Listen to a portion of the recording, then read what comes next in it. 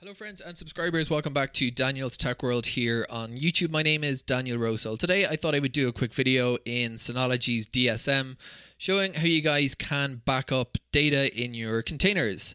So Synology has a nice little tool called Container Manager, and I am on a attempt in the start of 2024, my resolution to get my life organized. So after organizing my optical media collection, I'm now trying to inventorize everything in my home office, which is just a mess of boxes and whatnot.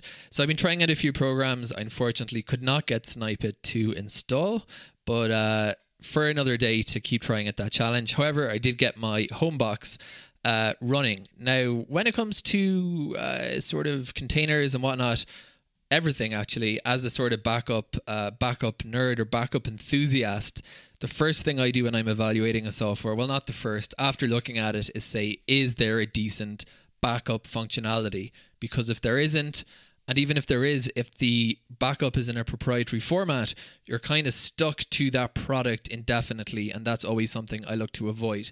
So that's just my tip for those who are also sort of into the world of backups and trying to protect your data. So I looked at the import export functionality in this little product called Homebox. It's not wonderful. It does an export of your items as a CSV, but that's it. It won't export the locations, which to me is a bit of a weakness. Now, maybe they're in the items, but you can't export just the locations as a top level.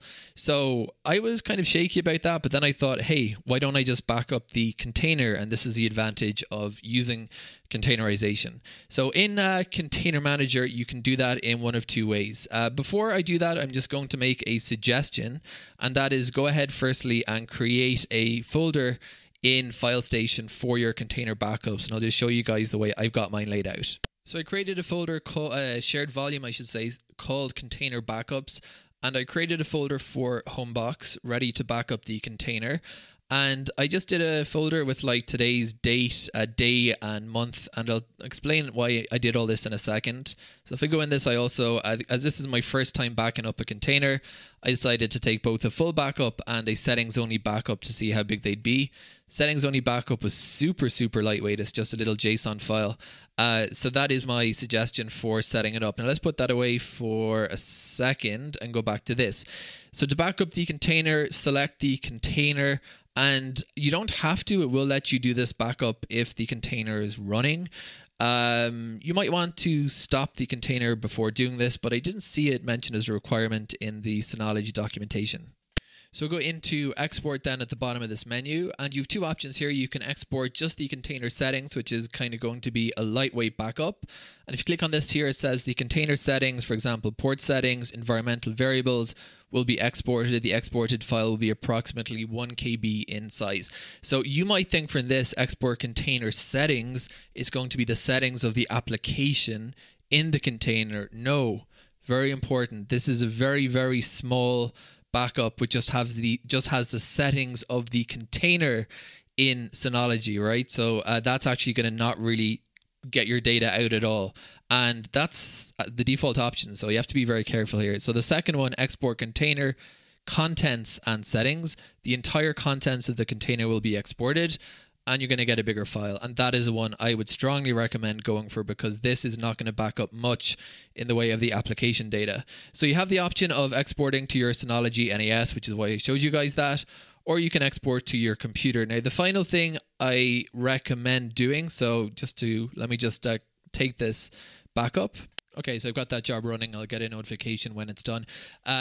The second thing that you should do, or I would recommend doing, is if we're backing up containers, we always think about our 3-2-1 backup approach. The container is your first copy of the data. It's a working copy. So you would ideally want to take two backups of that container. The first backup we've just done, we've backed it up onto the Synology. Now, some people would say that's not a good idea, which is why they give you the option to export onto your local computer. So it's on a separate notification there that the backup was done, so that it's on a separate physical machine.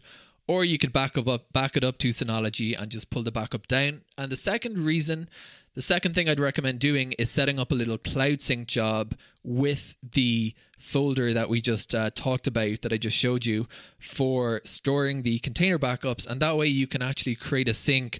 When you take a new backup, it'll automatically push that backup off to cloud storage, whether you're using something like Backblaze or S3. This is a really, really tiny container. Let's just see how big it is. Very small. But if you're using hosting bigger applications with, heavy databases, those sync jobs are going to be bigger, just to let you know, of course. And that is it. Hope this was helpful. This is how you can back up, one way at least, to back up containers on your Synology. In summary, you can try to back up the application contents, or you can back it up at the container level through using the steps I showed above. Thanks for watching. Until the next video.